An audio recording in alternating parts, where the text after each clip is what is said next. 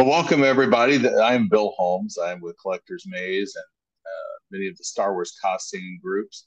And today we have one of the most well-known names in the design of two of the largest franchises in science fiction, both Star Wars and Alien.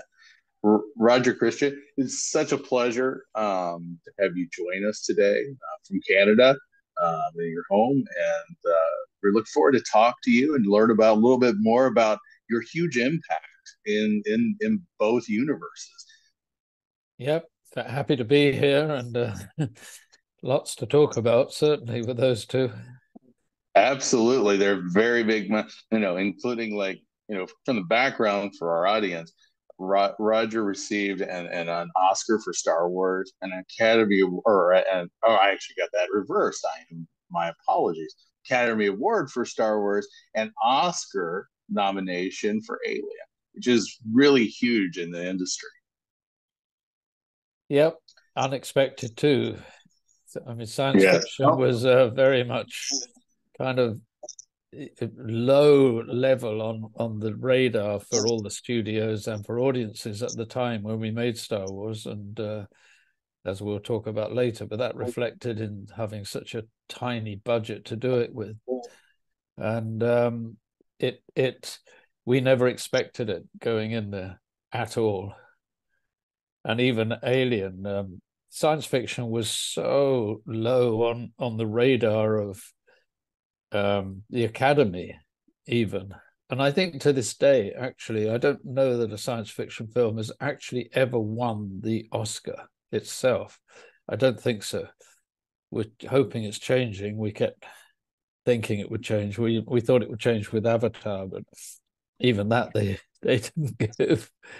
No doubt, because as you know, I grew up in the 70s, and science fiction was not mainstream by any No. means, especially recognized. So this, that is like one of the big hurdles was getting involved, and like just getting funding for Star Wars, which sounds really crazy today. It is a billion-dollar franchise that is recognized globally, but you know, you know, how did you get involved in this project? I mean, you've got let's go with Star Wars. I mean, how did you get involved in this? This has got to be like this creative minds going at it. We're gonna want to hear about that. It was just chance. I was working on a film called Lucky Lady in Guaymas in Mexico with the designer John Barry, and we were re kind of remaking sets out of old Mexican buildings and things like that. So, and it was pretty. It was an interesting. It was a rum running in the 30s and 40s, whole adventures, and it was written by Gloria and Willard Huyck, who happened to have written American Graffiti, and were friends with George. And the story goes that each of the studios were kind of worried about the box office, so that each studio took on a young director to try and revive their business. And Alan Ladd Jr. at Fox liked American Graffiti and took on George. George came into his office with his worst nightmare, a sci-fi fantasy for children. And so he kind of was backing George, not the film, and they put it to the business affairs in Fox, who estimated the film would make $12 million. That's all. And they divided the budget in three. So they said to George, if you could make it for $4 million, we'll do the movie. So there was little risk to them. Now, Gary Kurtz had scoured America and there was no studios available. And in Britain at the time, we were exactly half the price of America. So his $8 million budget could be done in Britain for $4 million. And we had loads of stages free. It was not very busy at the time. And so Gloria and Willard have become great friends with John and I. They're fantastic writers and they're great fun people. And sadly, she's gone. But Willard's still around, and they suggested George, who was talking about his spaghetti western in space, to come down and see what we were doing, because we fitted the bill for the budget and everything. And that's what happened. George arrived with Gary. He saw what I was doing. I was spreading salt for an old salt factory where there was an action scene. And George, being George, I mean, we're all like students, honestly. We looked like it. He picked up a shovel and was shoveling salt and talking about this, spaghetti western in space. And I was quite honest. I said I really didn't connect to any science fiction before. And I read science fiction a lot. I was unusual at that time in Britain, but I liked it. And he described his kind of version, and I said, well, it's like an old car to me, dripping oil, and you keep repairing it, and they've kept it going. As I found out later when I read the script, when we started, I had exactly described the Millennium Falcon. And so George hired John Barry first, Jeffrey Unsworth, the DP, who couldn't make it at the end, and me, I was the third person, and we were told to be in London on August the 1st, which I did. 20th Century Fox had not agreed the budget, so there was no money to make it with, and there was no money for developing. And so George paid us out of money he was owed on American Graffiti. And John and I and Les Dilly, an art director, set up shop in a tiny studio in London. And I read the script and thought, I can't make this. We were announced the budget was $4 million. We were told in London our art department budget was nothing. And my set decorating budget was more suitable for a little modern kind of comedy. But me being me, and I'd realized this was a dream job, and I really liked George, we got on. So I said, we're going to have to make this work. And in fact, it kind of all evolved from R2-D2, because reading the script, we knew we could make C-3PO because they got a gold robot in Metropolis with an actor inside. We knew we could do that better. The radio control in Britain at the time was terrible. It was primitive. There was no CGI. There's nothing. So how to make this tiny robot, R2-D2, under 4 feet? So we got stuck in. I got a carpenter who'd made all the Monty Python films, and they really had no money.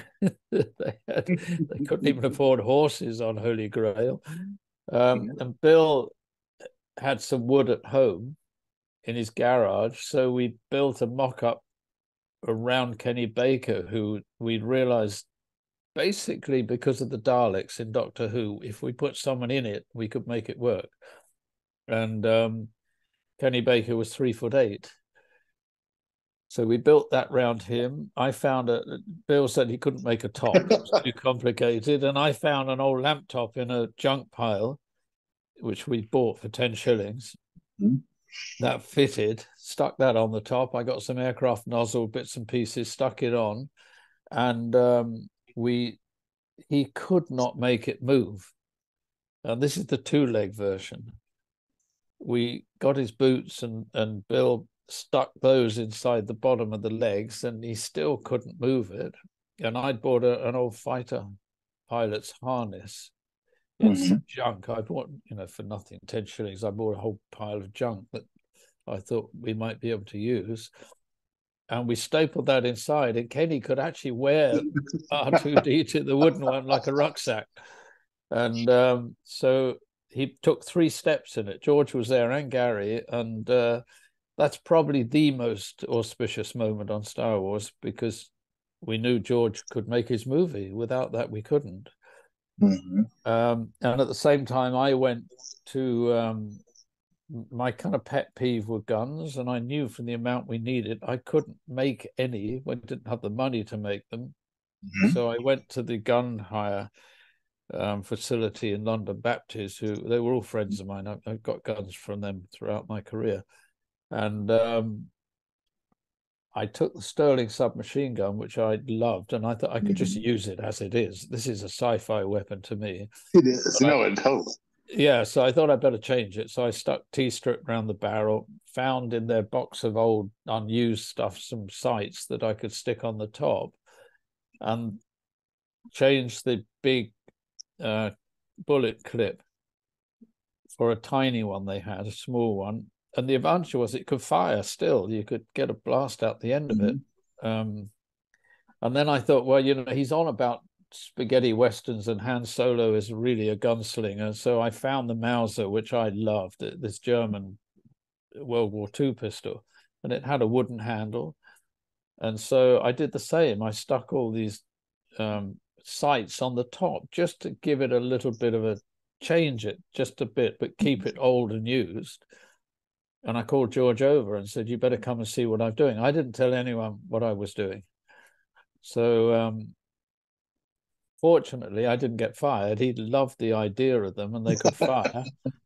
And he stayed with me, actually, and we made Princess Leia's gun with super glue. That's how it started.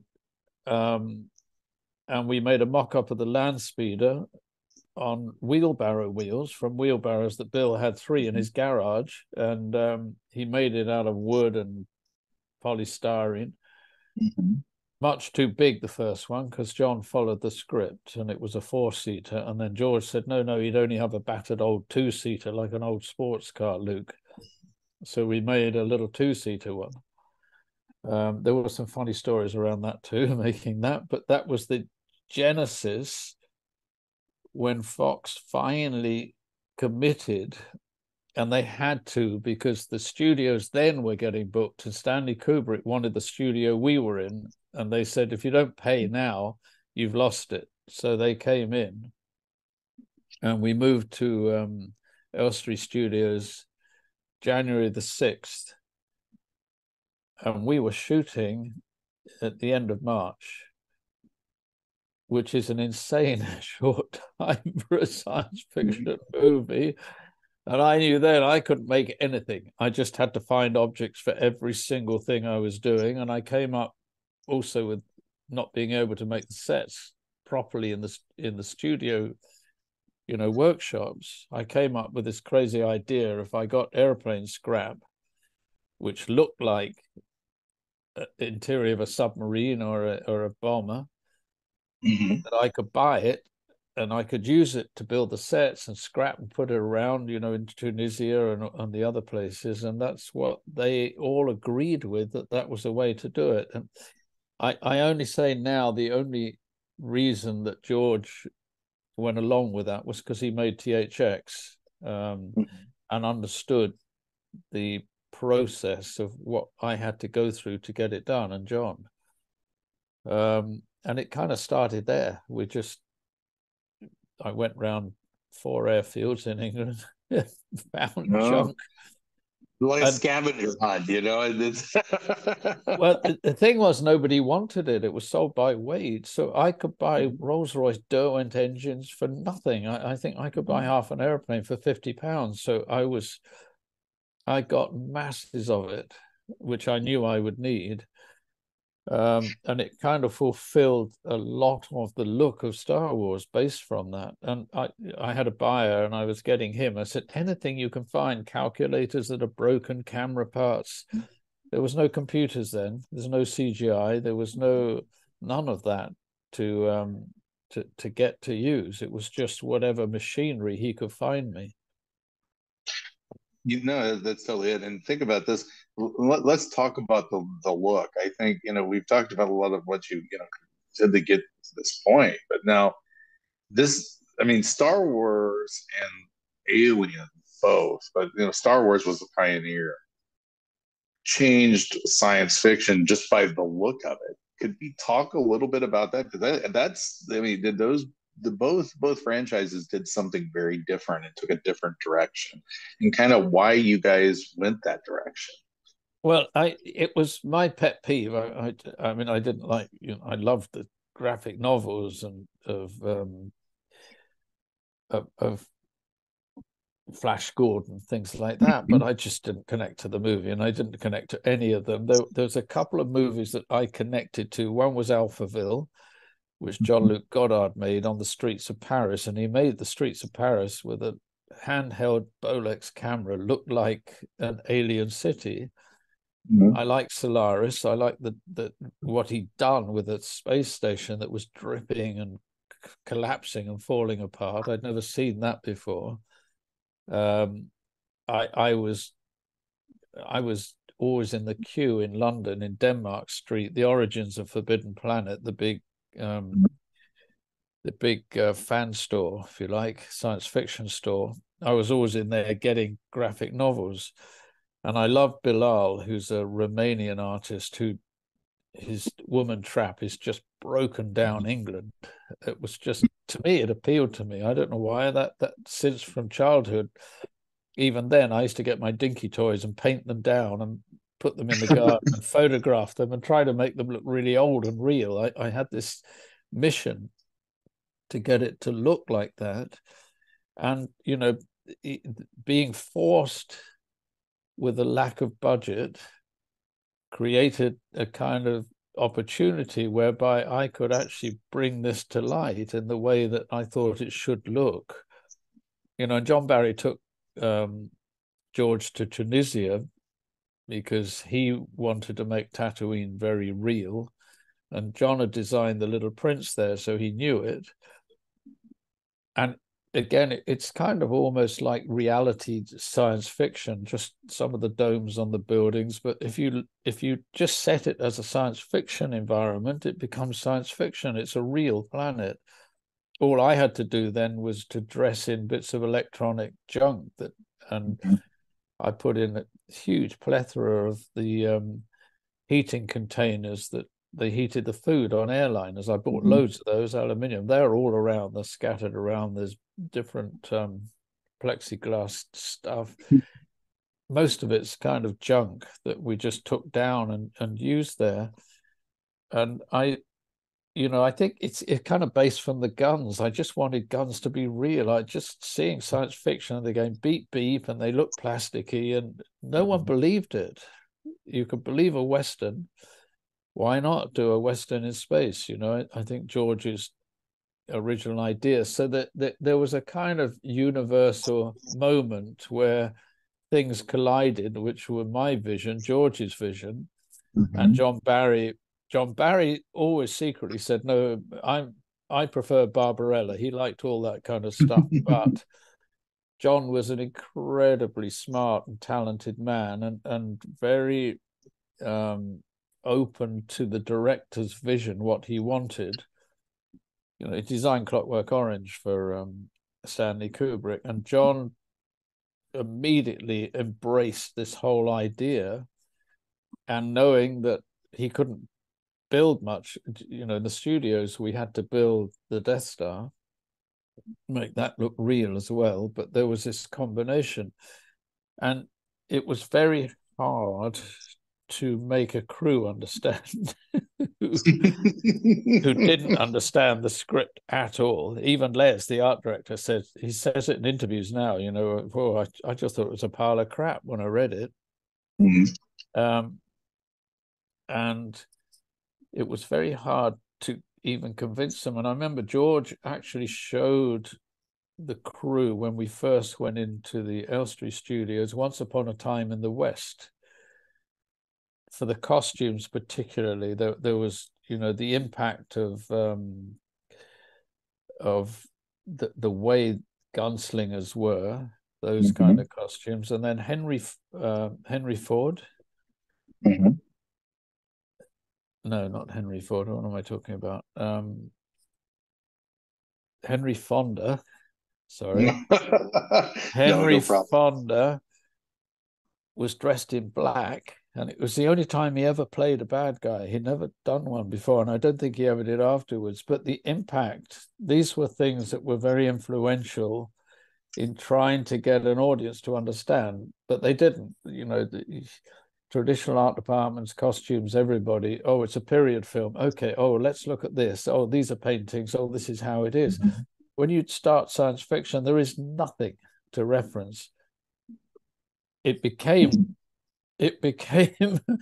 afterwards easier because Star Wars, Alien, Blade Runner gave reference that everybody went back to and said, oh, that's what I want.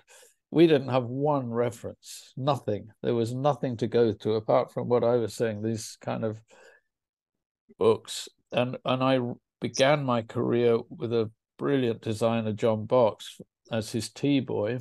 And he designed Dr. Zhivago, Lawrence of Arabia. I worked on Oliver. And the sets on Oliver, I think, set my career in motion because the sets, the old canals, Dickensian London and everything are just staggeringly real and beautiful. So his knowledge has followed me through my entire career, that John Box, I watched very carefully and learned what he did and how he did it. I think all those combinations came into Star Wars, and there it was. You know, there was an opportunity for me to do a movie that I thought an audience, because I'm the audience, would respond to and accept. And if a designer and a set deco, if we've done our job properly, no one notices it. We don't get praise for it because it's there. You just accept it as real. And that, I think Star Wars was the first science fiction film ever where an audience didn't even have to think about it. We were just in a real place. No, I totally get that. As someone who, I was 5 in 1977 when I watched. I mean, with my dad and stuff. And keep in mind, I'm a 5-year-old with a very limited attention span. Right. And I didn't move the entire time. The open, the Yes. verse, and then the opening crawl. I couldn't even read it. Yes. But I'm mesmerized by it. I'm picking out sight words and that, and looking, and then all of a sudden the ships come over. Yeah. And then the time passes, the movie's over, and I'm still, my jaw is dropped at 5. Yeah, I'm sure. Yeah. I think that's the impact was from 5 to 90 years old. It was. There wasn't. My Yeah. dad, who was, he was a dad later in life, and older, and he was just completely lost. He's a westerns. He liked Right. westerns. Right. He totally identified with the Right. genre. This would not. I mean, science fiction was not his genre. It was Right. not his thing. And then he comes in and watches this, and he's like, Star Wars, yes. Yeah. Yeah. So that connectivity obviously was extremely successful. Yes. The lines, people were, no one expected, like you said, like Fox didn't expect this to go No. everywhere it did. No, not at all. But it Nowhere. resonated with the audiences, and it's fascinating. I want to talk a little bit about Galaxy Built on Hope, but I thought one of the most interesting quotes in there was from Gareth Edwards, and he said that, like, normally, like, Star Wars fans try to explain why they're so passionate about Star Wars to everyone. But he's like, it really should be that everyone should explain if they are not passionate about Star Wars. Everyone wants to be, ever since Star Wars, you watch that and you're like, you either want to be in space or make movies about space. That's what happened. Yeah, it inspired so many filmmakers. James Cameron, Christopher Nolan, Guillermo del Toro, Gareth Edwards, as you said. I mean, there's a whole list of them. James Gunn, I heard, same story. It inspired an entire world. And to me, George created a perfect myth. We all live with myths and legends. When I was growing up, it was King Arthur, and I would fight with Excalibur, and westerns. But I think George provided something that was needed in the world and is still needed in an even more expanding way now. I have a 10-year-old now, and he's Star Wars mad, and it's not because of what I did. He came into it on his own from outside, from school. It's impact. It is. I'm in education myself, and it's funny. The students, this is 2023, and they still know all of the characters. It's Yes, part of pop culture, the iconic. yes, Even if they've never seen the movies, they know the yes, images. yeah, and that's They global. recognize. No, it is, and it is It's global. global. Absolutely, Yeah, it's not something just limited to Europe and the U.S. and all over the world. The excitement that people have yeah. um, for this franchise and how it, and then kind of going to that is like, and I want to talk a little bit about Alien because I would be like completely remiss. I know huge Star Wars, but I'm also very much the idea of Alien kind of changed something. Other element was sci-fi and horror together. I mean, I know a lot of people don't really. I mean, back in the day, and I think of more of it as a sci-fi horror, but I think in the modern era, I think that the horror element gets lost in Alien too, because this was a very unique, um, story. Ridley Scott came. This is a very distinct story in that. And how did you get involved with Alien after this? Is like boom. Star Wars. You've got this going, and then you got a new opportunity. Kind of want to talk a little bit about Alien. I knew Ridley and Tony very well. I art directed commercials for both of them, so I knew them anyway. Um, and the opportunity after I was wanting to direct, and after Star Wars, I went straight on to another film, the final remake of Beau Geste with Marty Feldman. And then we were doing Life of Brian, which is the Monty Python picture. Um, and Alien had started, and Ridley had got a designer who'd never done science fiction before, and a set decorator the same. He was, and so they got it designed, and Lord Delphont read the script for Life of Brian. I was 2 weeks. Everything was packed up, and I'd even packed up my the car, everything ready to go. And he cancelled it on the spot because he said it's blasphemous and he couldn't be involved in it. So I was in the London office where they were going through with me and said, "We are going to make it. We're going to get the money. We want you to stay on board," because I designed it with Terry Gilliam. And that same day, Ridley called me personally and said, "What are you doing?" And he said, "I've heard the film's gone down. Get down to Shepperton right now." So I drove down. They put me in an office. And when I walked in, there were all these Giga originals outside of Ridley's office. And I was just walking around. And I knew Ridley. To me, his head is a camera. He's got the best visual sense of any director ever. And seeing that, think he's Ridley. And then they said, "Read the script right now." So I read it very fast. His script was like a whoomph. And I said, "Yeah, yeah, I'm on board." They said, "Well, can you start right away?" And I said, "Yeah, yeah, sure." And it was a similar situation that this was the first R-rated science fiction movie, and Fox didn't know that it would work. So it was way under budgeted. Even when I joined, which was, I don't know how many weeks before shooting, they cut 600,000 out of the budget, which at that time was only about 6 million. All of that comes out of the art department. There isn't anything else. There's no stars in it. And Ridley said, "Look, what I want is a space truck, an old space truck that's been used." And obviously, he loved the Millennium Falcon holds that I'd done because that was the kind of look, but he wanted it more kind of army-like. And then in the first 2 days, he showed his crew, everybody, Dr. Strangelove, and came out, said, "Look at it. It's like, I want it like hair, that interior."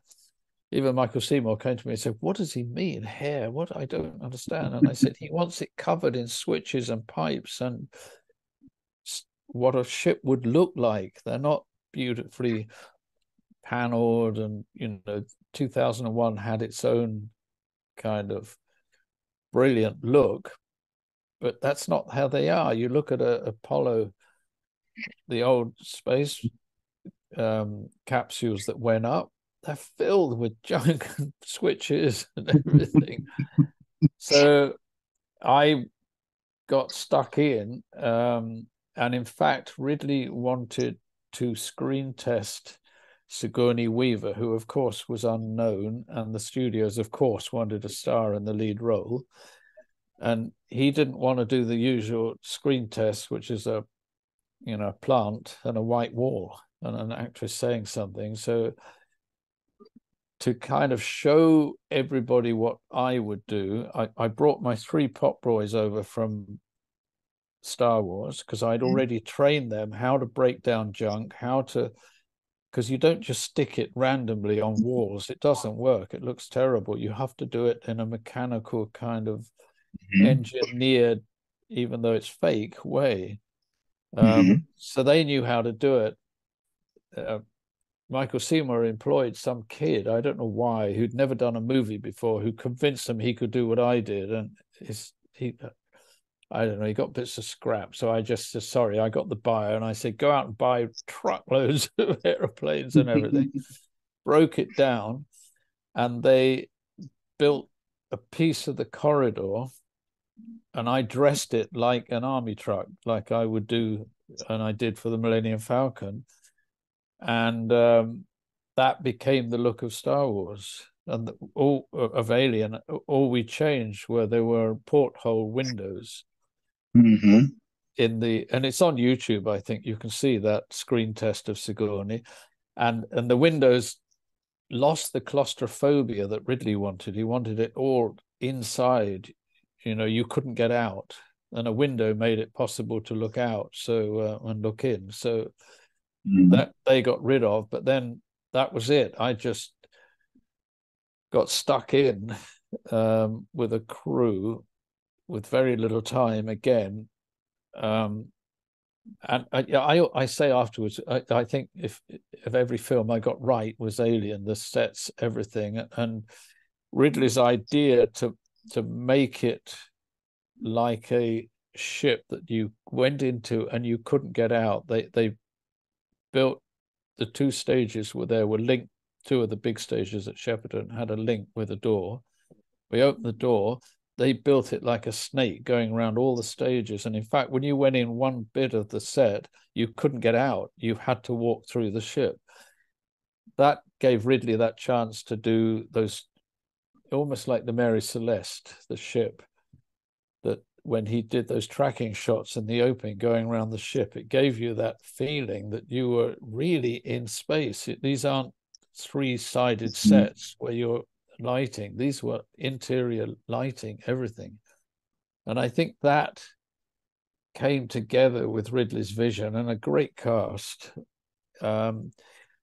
What is interesting is both those films, George always said on the day, I'm not doing a science fiction film, I'm doing a documentary. And Ridley, in effect, it's the same on Alien. It was a documentary about a crew stuck inside a spaceship being chased by a monster that they couldn't get out of. No, that's you're right. There is that whole feel. I mean, it is an immersive story where you connect with the characters. I mean, you feel the characters. It's just amazing.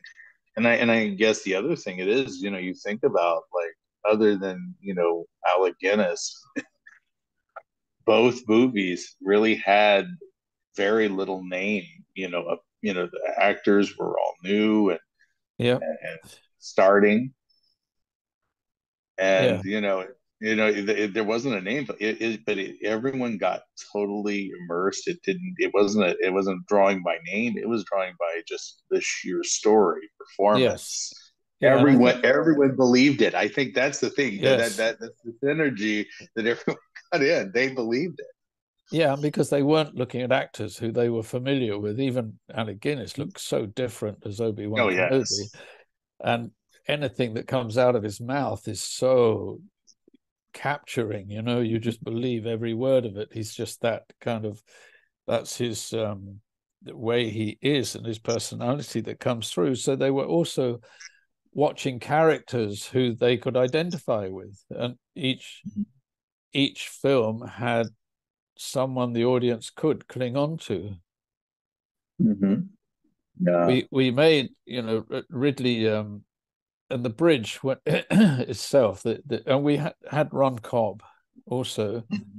And going back to Star Wars, I have to say, and I try in the documentary to bring to light Ralph McQuarrie, because I think he deserves a gigantic place in the evolution of how Star Wars is. He's just a genius as a and six little paintings that George came with, there's Star Wars in it. There was the reference if we had anything. And Ron Cobb and Giger, Ron Cobb is just an amazing science fiction artist, and he could draw up. I would go to him and say, Ron, I need to put a ship that could be in the hole that would go and move around on the planet. He would draw it with engines, everything in detail, working. Both of them. See, Ralph McQuarrie actually worked at Boeing, designing, drawing up engines, and Ron Cobb was a science fiction artist, and very familiar with airplanes. They are very important in this kind of look of this whole film. Very important components. And the bridge, I went to him and said, because the first drawings that were done looked like Star Trek bridge, that I don't think anyone would believe. And it works for Star Trek brilliantly. That's that kind of thing. But this bridge, Ridley wanted it squashed. He lowered the ceiling on it down 3 times. He drove Michael Seymour mad and the carpenters, because they kept saying, no, lower, lower. And he wanted it to get it into the CinemaScope frame, so it was always above you. And again, we found disused fighter seats, and they adapted those as special effects boys. And I stuck in cups and bits of stuff that the crew would have left behind, because that's how it is. That's how life is, Drove me mad, that set. I mean, just getting that encrusted and looking right. It was such a, and they landed that in my lap. They said, you take care of the bridge. And it was a monster of coordination, trying to get it all to work. There were video playbacks. All of this stuff was only in its infancy, really, but we got it done. And here's a typical Alien story. The first thing that you see the ship coming to life is the reflection of the computer readout in that visor. No one knew how to do it. And I'd done some stuff with Derek Jarman, who's a famous British artist, whereby we were doing stuff on 8mm projecting. And I said, if you can get me some form of readout, I think I could project into the helmet. And the helmet was an old motorbike helmets we adapted, put visor on it. And Ridley said, yeah, go along with it. And so I got it. I was holding the projector, moving around till it got it to read and the right size. And then Ridley said, turn over, and he shot it. And that's what went into the film. Wow. And on those early move around the ship, there was one point we put on the pecking bird. That was Ridley's idea, to have a pecking, those birds that went into the water. They're never stop doing the movement. We had one of those for fun in there, but he wanted air conditioning to be blowing the papers. and we were actually shooting. And then he looked at me and said, "What do you think?" And I grabbed the hairdryer off the makeup artist. I got under the set, which was extremely, excruciatingly painful, and said, "When the papers are right, tell me, I'll blow it around." And I did. And then that's how we shot it. Wow. That was Alien, really, the whole thing. No, but it's fascinating because those little details made so much difference in the movie. Because I mean, I remember the scene when it came up and you're reading the readout, Yeah. and I remember the paper blowing and the little woodpecker, whatever the Yeah. pecking bird, whatever that it's called. Yes. I'm struggling with it too. I remember that scene, and and you're like going through this whole thing, and it's just like you were in a real place. Yes. Like you were just walking around this real place, looking at all of these things where people were living or had been, at some point. Yes. And and it is so fascinating, that part. And I think that is the beauty of this, is connectivity and connecting out. And one of the things I want to kind of touch on is some of the work that you've done, and like in recording this. I think the history that you have in all this is so profound. I know you have a book, The Cinema Alchemist. Can you tell us a little bit about that?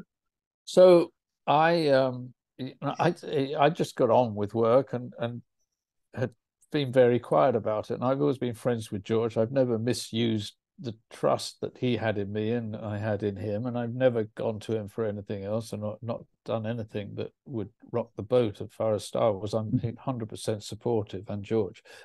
And David West Reynolds, Mm-hmm. who wrote the early Star Wars books about how everything was made and everything. His is a long story, which is in the book, but he was head of literature. He became at the ranch. So I was directing the second unit on Phantom Menace, and there's always a picnic in July at the ranch. There always was, Mm-hmm. and I was there, and David came running down to me and said, "You're Roger. I finally get to meet you, and I need to pick your brains." And he started going on like this and everything. So I was, of course, answering him and telling him. And then he said, "I don't care. You're the only person who can tell these stories. I have gone through the archive. There's not even any reference or mention of you or John Barry anywhere. We did have interviews done by Charlie Lippincott at the time on the set. Mine was missing. So when John Rinsler wrote The Making of Star Wars, he didn't know who I was, or had no idea of what had gone on. So he said, "You've got to write the book. You've got to do this. Sorry, it's a legacy. There's no one else knows how Star Wars was made, and all of the props, the sets, the everything that is involved with all of that, robots, weapons, Mm-hmm. land speeders, vehicles, anything." And in those days, the set decorators did it all. Nowadays, Mm-hmm. Christopher Nolan, when I met him, he said, "I don't understand. You did it all." He said, "Nowadays, one person does a vehicle, one does this, one does that. It's all split up." So in the end, I thought, you know what? And I'd had some time, and I took time off, and I just sat down and wrote 630 pages, because I do have a very good memory, thank goodness. And then knowing that no one had done Alien either, and I thought, well, I should probably include that, Mm-hmm. and the Making of This Black Angel, my short film that George commissioned. Yes. And so having met with the whoever, it's Chris and Lynn at the ranch then on Skywalker, were responsible for everything that went out, I had to get permission to do it. And the one person who had to decide was John Rinsler, who was then the head of literature. He'd taken over Mm-hmm. from David West Reynolds. And so John just said to me, "Who's editing your book?" And I said, "Who? how can I find anybody who knows about this stuff, who's not going to be completely cross-eyed about it, wondering and what to do? And he said, well, I'll do it. And that was, it was a phone conversation, and it was the fastest kind of deal I've ever made, and said, fine. So John edited my book down to about 300 pages, and that was Cinema Alchemist, which is out now. And it has, at that time, no one had ever written anything about the making of Alien. I just kept reading bits and pieces, but there was nothing. John Rins has finally now done the book, which I helped a great deal with him. And it came about like that. And I thought, you know what, I've got to do this, because this few little cinema kind of revolutionaries down in the dirt on the first one, everyone now sees these massive Hollywood movies. And I don't know if you can hear there's jets going over. It's a Labor Day this weekend, and they have jets flying all over the city on Sunday. And they're practicing, and they come right over here. No, I can't hear a thing. Oh, good. I don't know if you heard earlier, which was, you didn't even miss a beat, but I was laughing because the test fire alarm went off, and I'm like, oh, really? Oh, I didn't hear it. No. No, I was like laughing to myself. I was really? That's like the soundproofing is really good on some of the new technology, because I was like, I was kind of like going, oh, that's why you were looking around. I saw you. I thought, oh, that's why I looked around. I'm like, I kind of like looked around real quick, because I'm like, is it really a fire? You know? And but so that was the history of it, you know, and I thought it's a legacy that had to be done. So and I wrote it as a mentoring experience, basically, kind of giving back. And the last line in the book says, don't let anyone tell you you can't, you can. And I wrote it with that perspective, not just for even Star Wars fans, for everybody in the world to kind of get stuck in and do something, and do it to your best ability, even if there's no money and no one believes you, because the crew didn't. They didn't, you know, we were very isolated. And George finally kind of came out with it on a Christopher Nolan interview that's on YouTube, where he told Christopher, he said, you know, there were only 5 people on that film stood by my side, and that was the art department. And it's true. It's not anything out of, we became friends with them the 4 months we were in this little tiny studio. John and I were doing something that we thought was profoundly kind of important for cinema in terms of creating science fiction that has become the biggest genre really now in cinema. It's huge. And this was fledgling in 1977. So I think, you know, I thought I better put it down and get it out. So it's on Amazon now, I think. That one. And yeah, it took 2 years of my life to really get it done. But and Lucasfilm, they gave me free run of the archives. I went through every single photograph, and unfortunately, you know, everything was binned, junked after the first Star Wars. There was no belief in it. No one thought this is never going to make a sequel or even get to cinema. So everything was junked. That's how, in a way, that's how David West Reynolds came into it, because he's an archaeologist. He's not science fiction, but he was a huge step right overhead of Jet. He was a science fiction nerd, and while he was on a dig in Egypt, he thought, you know, these Star Wars locations and sets. Sorry, I can't hear myself. You're fine. Take your time on it. So he thought these sets should be part of history, and people should be able to go and visit them like a dig, you know, like a archaeology. And when he called 20th Century Fox and he called Lucasfilm, no one knew where we'd actually shot. There was no records. Yeah. On his own money, he went with a crew and with clips of the film, because he's an archaeologist, he found every single, not only locations, but every shot we did. You know, there's another story in there. We I found the skeleton dinosaur bones. Mm-hmm. I couldn't afford to make one, and we weren't going to do it. But the prop master was tearing down the big attic prop that no one was ever using, and he said, "If there's anything you want, take it." And there was a dinosaur, full-scale dinosaur skeleton. So I took it down and we laid it in the desert. And to me, it was really important. It gave a history. There's something, Yeah.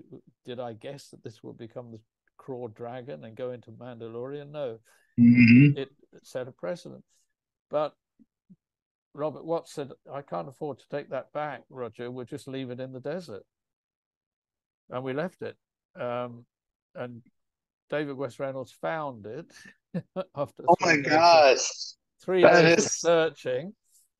He oh also my. he also found the cantina door, and it was acting as a gate to keep chickens in by the local farmer. And the dome we'd put on top of the cantina was upside down, filled with water, and it's for goats to drink. It was a water trough. So When I was watching Galaxy, oh my God, I was like watching him trace and just like literally going, we're in a desert. I think I remember this line, we're in a desert. So every track was going to stay in place, yes, the correct.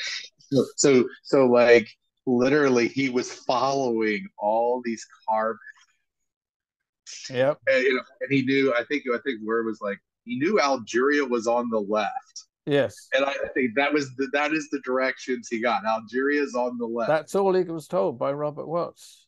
That's all that he knew.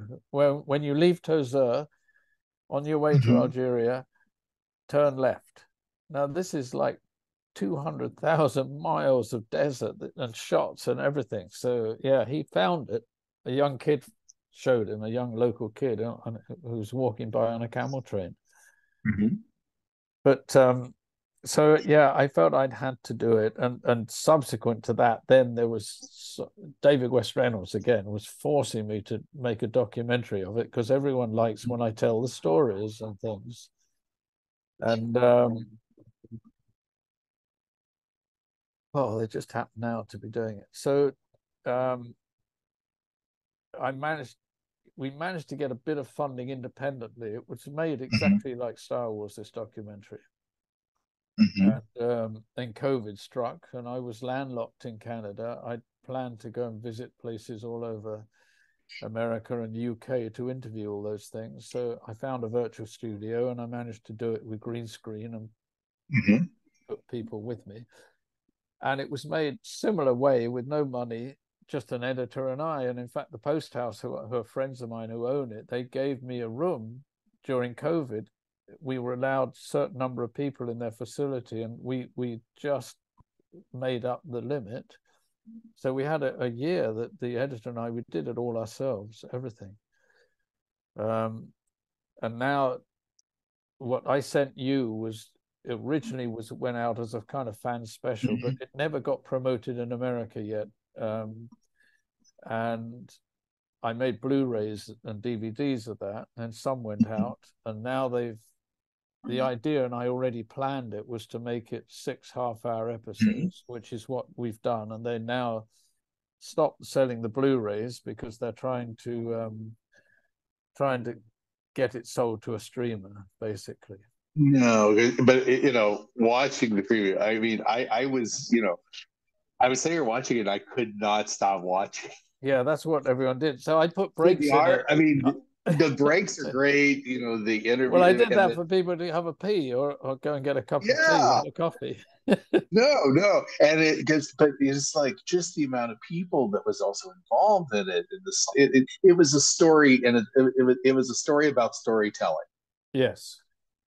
Yes. And and you had the archaeology to it, the search for this, and then talking to people and just listening to the people's affect not only Star Wars but the universe and how it was created, galaxy. It was just I have to say it was just it's kind of nice from as a fan point of view to look at it. And I mean, a lot of the stuff we do when we build props now, you are our architect. You're the Right. one. This is what I look at when I'm building something or doing something. But the fascination of this is just like it's just this amazing story that has kind of filled the universe without kind of trying, if that Yes. makes sense. Yeah. It's not wasn't forced. It was very fluid, and it had vision, but yet it wasn't like it was just a creative storm that just people came in and just did all these amazing things, and then boom, it's there. Yes. Yeah, that's true. And I tried to do it like we did it like that. It's not made out of ego. It's just made out of Oh. factual kind of how do we do it. And so I just wanted to show people, yeah, we did it. Somehow we did it against a huge amount of opposition and lack of money, but we did it. And there was a belief in the script. I was a huge King Arthur fan.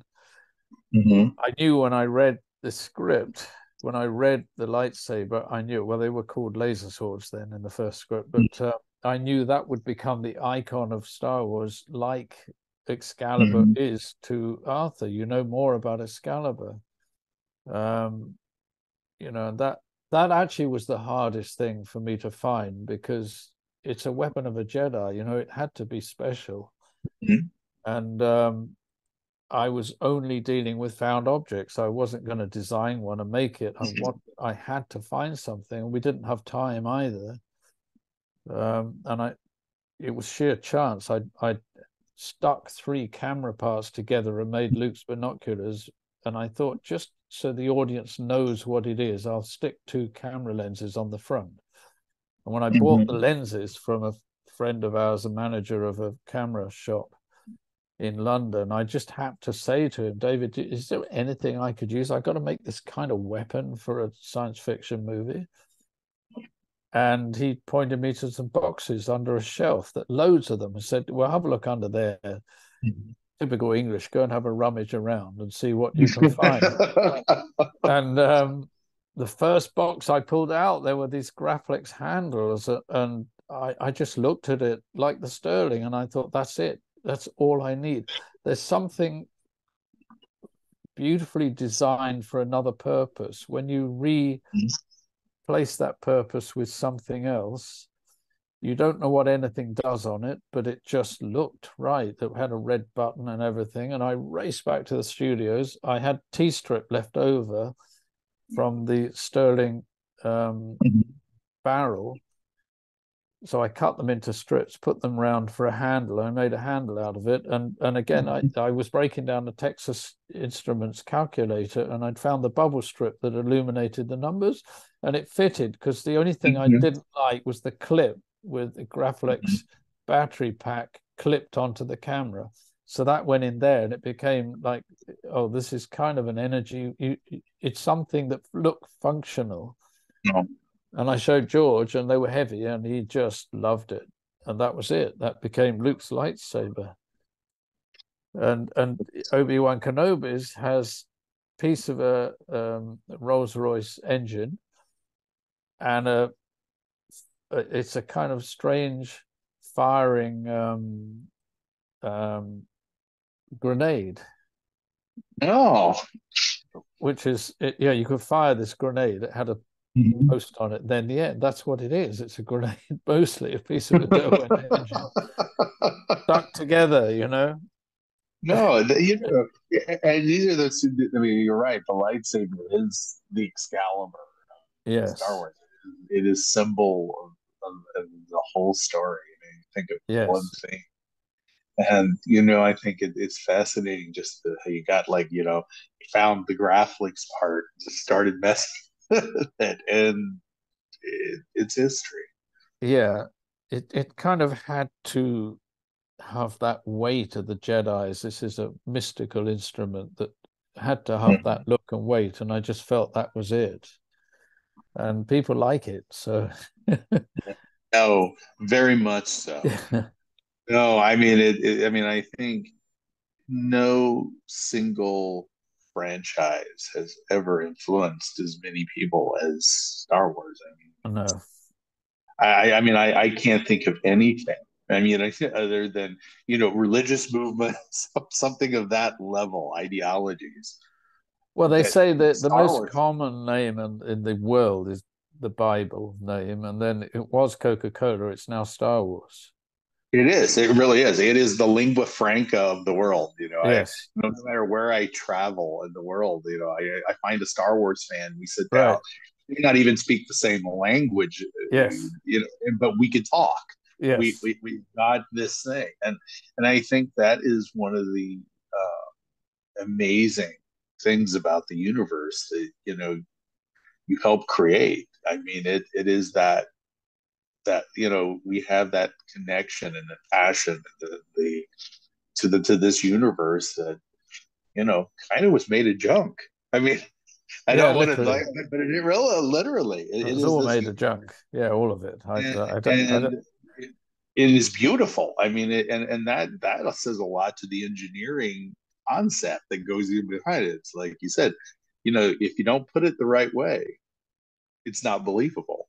No, no, and I've It, seen people do it's it like a since. puzzle. Yeah. Yeah, and it just doesn't work. You have to have a basic somehow. I've got that kind of brain that can see it and make it Mm-hmm. look like it worked and it's real and functioning. Mm-hmm. No, Yeah, that is amazing. I really appreciate your time today. You have your stories. I could honestly there's a at lot. So listen yeah, we to you have to for stop. hours. But No, I wish I didn't. If I didn't have classes starting, I think I would start like I would right, just keep rolling. Um, but I want to thank you, Roger, not for at all. joining us today. It's an amazing story. Please check out the Cinema Alchemist if you want more information.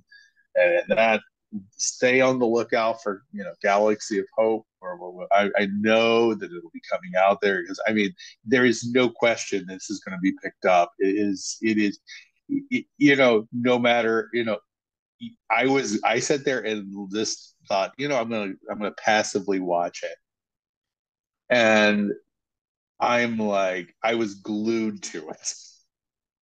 It's a great thing. So again, thank you so Not at much for all. taking your time to talk to and share your wonderful stories with our viewers and that. And as always, may the force be with you all and And take you care. and everybody And listening. Yeah, take and send care. me a link. Send me a link, and Oh, we'll put absolutely. it I out. will definitely share up and we'll get all this together. But it's Okay. great. Nice to Thank you meet so you. much.